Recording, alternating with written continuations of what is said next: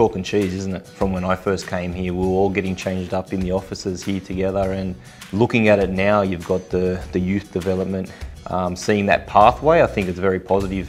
And I just really hope that I can help them along their path to being a footballer, being a better footballer, a better person. Yeah, and just hopefully I can instill that thing that I live by of always turning up the training, and once you're on that pitch, that's it. You can't think about nothing else than doing the best for yourself and your team. And I hope that I can put that across as, best I can in the assistant role.